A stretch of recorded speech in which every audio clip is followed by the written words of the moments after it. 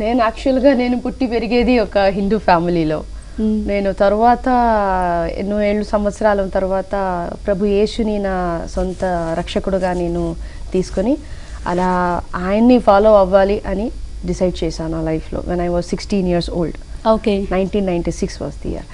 So అప్పటి నుంచి I don't know whether should I call my self Christian or what, I don't know, but I believe in my Lord Jesus Christ and I follow him and I believe whatever the Bible says is true.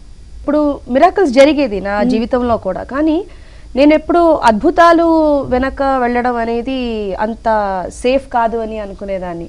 So it was I should say it was by a step by step revolution in my life. ఒక్కొక్క మెట్టుగా నేను దేవుడి గురించి, అంటే నేను దేవుడి గురించి తెలుసుకోవడం కన్నా ఆయన he revealed himself to me.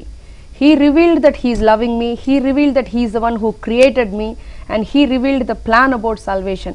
So కాబట్టి అది ఒక స్టెప్ బై స్టెప్ రెవల్యూషన్గా నా జీవితంలో, అంటే 10 సంవత్సరాల ముందు నేను ఎలా ఉన్నానో దానికన్నా 5 సంవత్సరాల ముందు కొంచెం ఇంప్రూవ్ అయ్యా నా స్పిరిచువల్ లైఫ్లో.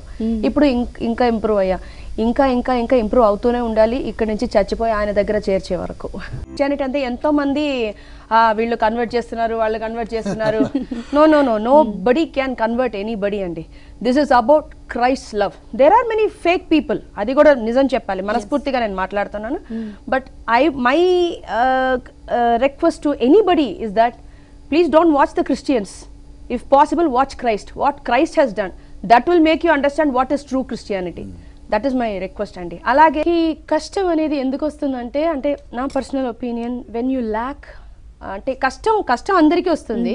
బట్ ఆ కష్టంలో మనం ఎందుకు చాలా ఏడుస్తున్నాం లేకపోతే ఫీల్ అవుతున్నాం అంటే, మన కోసం ఎవరు లేరు, మనని అంతకు మించి అంత నిజంగా ప్రేమించే వాళ్ళు ఎవరు ఉండరు అని ఆ థాటే. I would say it is because of the assurance of the true love in our lifes. We face such kind of problems అని నేను అనుకుంటున్నా. కానీ ఆ ప్రేమ వచ్చి అష్యూరెన్స్ అయింది అనుకోండి, అది ఎంత కష్టాలు వచ్చిందంటే కూడా దాన్ని ఓవర్కమ్ చేసుకుని వెళ్ళడానికి ఆటోమేటిక్గా that true love will give you the strength. Okay. So అలాంటి ట్రూ లవ్ అనేది నా జీవితంలో ఎవరికన్నా నా దేవుడు యేసు ప్రభు వల్లనే ఆ ట్రూ లవ్ నాకు దొరికింది అని నేను చెప్పాలి. సో ఆయన ప్రేమలో, ఎందుకు ఆయన ప్రేమ అంత శక్తి ఇస్తుందంటే, ఆయన ప్రేమ వచ్చి విలువైన ప్రేమ, దాంట్లో వంచన లేదు. ఆ కల్వరి ప్రేమలో కల్మషం లేదు. ఆ మధురైన ప్రేమలో మరణం లేదు. శాశ్వత ప్రేమలో ఏం శాపం లేదు. ఆయన ప్రేమలో ఏం ఎడబాట లేదు. కాబట్టి ఆ ప్రేమ వల్ల I would say I'm able to face all the difficulties and the obstacles that I face in my life. So ఆ ప్రేమ, విలువైన ఆ ప్రేమ గురించి ఒక పల్లవి మీకోసం పాడాలని ఇష్టపడుతున్నా. ప్లీజ్.